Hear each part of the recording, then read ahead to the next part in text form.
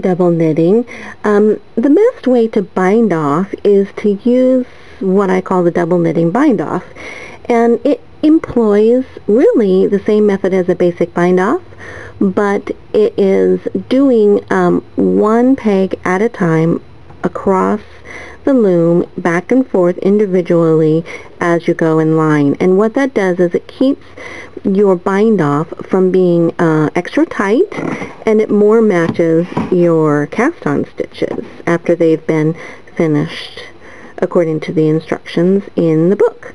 So see how nice and straight that is, and it's very square. It's not sucked in, and this bind off will keep your bind off edge matching your cast on edge.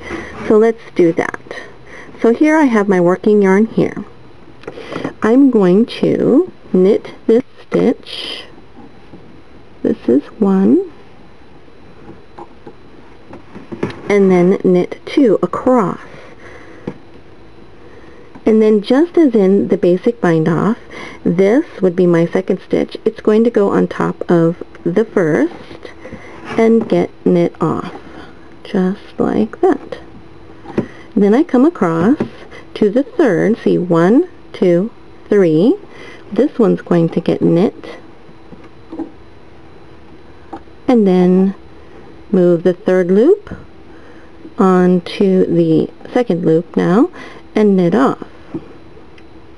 And then it gets this loop. We're going to come across to the other side of the loom so that we can now knit our fourth peg in line. Knit off, move over here, knit off, and now we just did this side, so we're coming over across to the other side. Just remember to keep it alternating, and that will keep your stitches perfectly bound off in a great tension that's not going to suck in. It's going to keep square, and it'll be a little elastic too, which is what you want. And you don't want to pull your stitches tight. Work in a little looseness into each of your bind off stitches. So when I knit this, what I'm going to do is when I pull it over, see it gains a little bit of stretch there. I'm going to leave that there when I knit off. I'm not going to pull the working yarn to snug that in, because we want that built-in stretchability. Okay.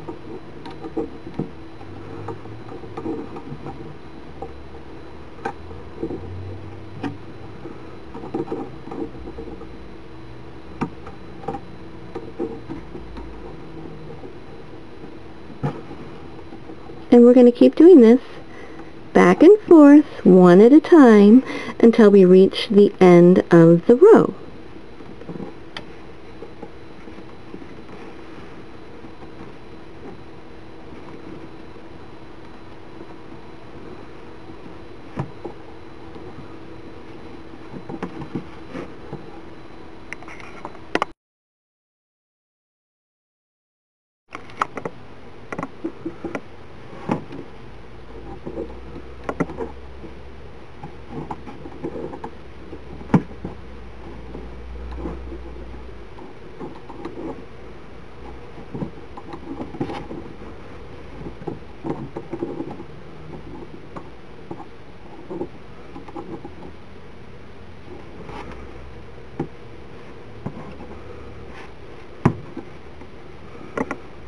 And we're at our last stitch here, which will be knit off, and over,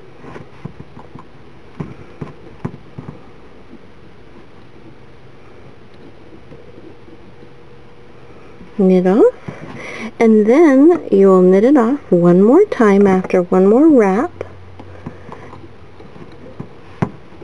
And then this loop, your yarn can then be trimmed and pulled all the way through, and that will be your knot. And this is what your bind off looks like. See, it's got a nice, pretty chained look, and you can adjust any of the stitches if they're uneven. And it is fairly well square. it looks really pretty, and it'll look better too if it was a little bit steam blocked. And it is elastic too. It's not snug and tight like some of the other double knitting bind-offs that I've seen. So this one is great for a scarf where you have your stockinette cast on, and then you can finish up with this double knit bind-off, and it makes a very similar edge. And this is the one that my favorite, and the one that I use throughout the book, Loom Knitting for Little People.